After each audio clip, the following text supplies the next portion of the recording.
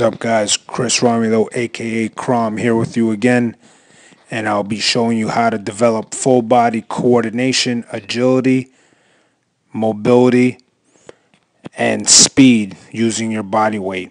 Okay, the movement is called a sit-through.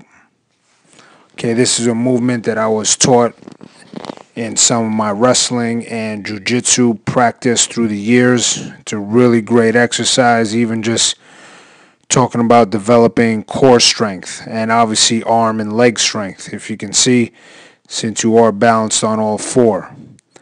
I'll go through a couple reps on each side,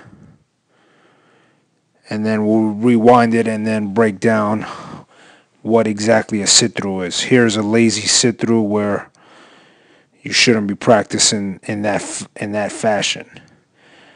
All right, let's bring it all the way back to the beginning.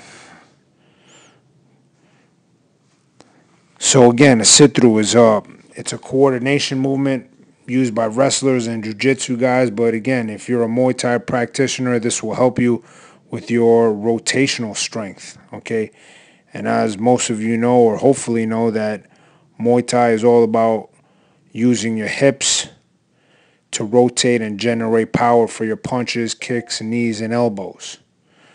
So if you can see here, the sit-through starts on all fours. Okay, you're on your hands and your feet.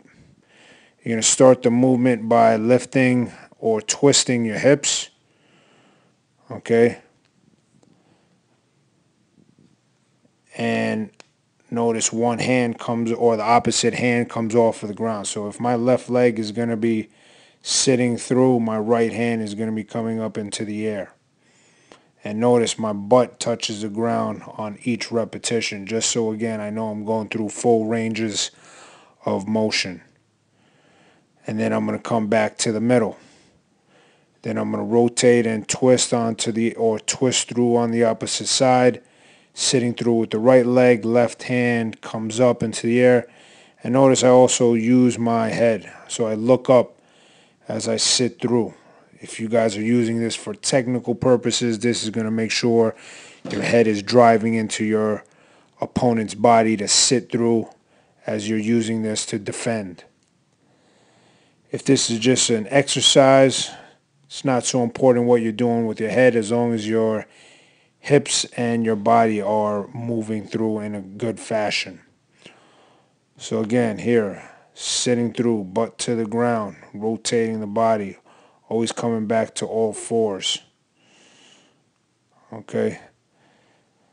Here are a couple bad reps again, where my foot is just laying on the ground and I'm just kind of resting there. You don't want to rest in this exercise. This is a dynamic exercise of rotation through the spine and your hips and legs, and you want to keep it moving.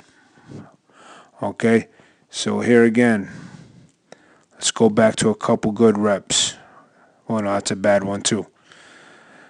Couple good reps here. Sit through, foot stays off of the ground. Notice the foot stays off of the ground here, just so that it's just your butt touching the ground.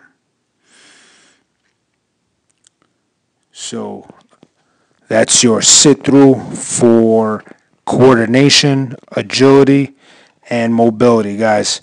Chris Romulo, aka CROM, signing out. Stay tuned for our next vid, or go to crompc.com/puzzle to download your free e-puzzle that I've developed for Muay Thai fighters. Okay, it's movements, or it's actually a 10-piece puzzle of components that you should have in your training. All the components that you should have in your training if you want to better yourself as a fighter or even just a practitioner. All it takes is heart, and I'll see you guys soon.